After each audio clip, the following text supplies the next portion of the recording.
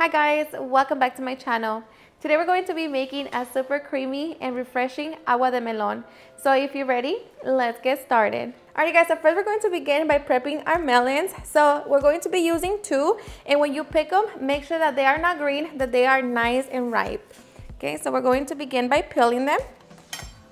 So I like to remove the ends, and you can smell it, that it's very nice and ripe. So that means that it is sweet.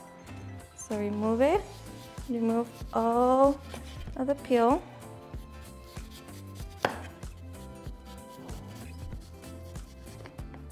Okay, so once we peel our melons, we're going to cut them in half so we can remove the seeds.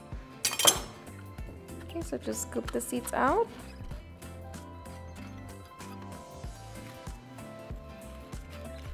Okay, and just repeat it to both melons.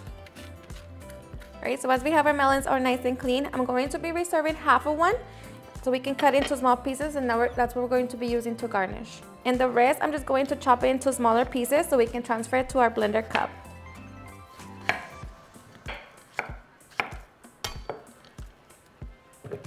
Alright, so as we have our 3/4 of our melons into our blender cup, the other half I'm going to be cutting into small little cubes.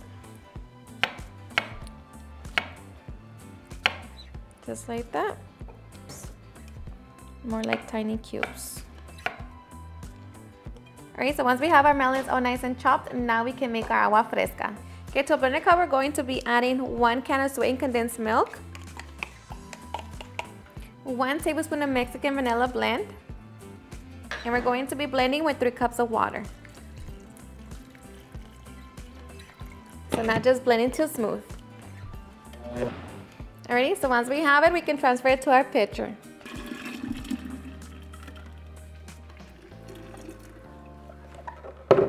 Along with 3 cups of milk.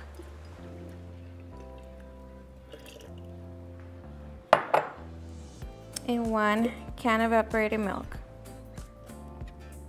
Mix it.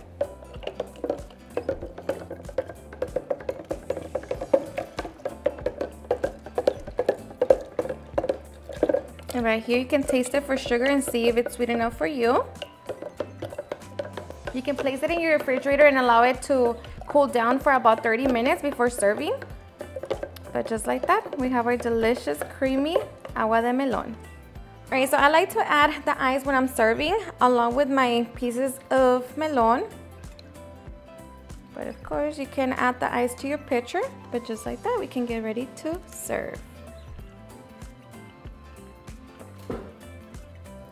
And just like that, cheers and enjoy. Alrighty guys, and now for the best part, the taste test. Now let me tell you guys that I hope you give this recipe a try. It's seriously super easy to make and very refreshing. It's perfect for this time of year. Now just make sure that your melons are nice and sweet and you have just the perfect agua fresca. So cheers and enjoy.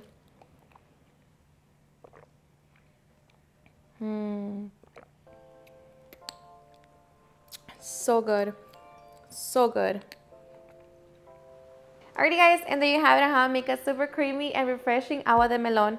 I hope you guys enjoyed watching this video, and if you did, please don't forget to give me a big thumbs up, share with your friends and family, and if you regret this recipe, please don't forget to tag me in any of my social medias, and if you're new to my channel, please hit that subscribe button so you guys can be part of our family.